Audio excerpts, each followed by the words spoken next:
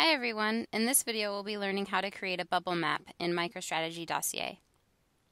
First, you want to come over here to the right hand side in your visualization gallery and click on Map.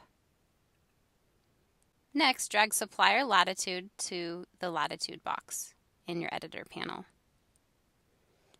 Then drag supplier longitude into the longitude box. Then drag your revenue metric into color by.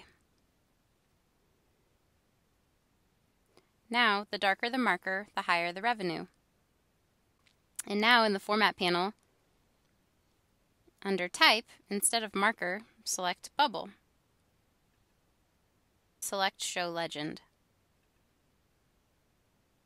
Lastly, in the Editor panel, drag Unit Profit into Size By. The bigger the bubble, the higher the unit profit.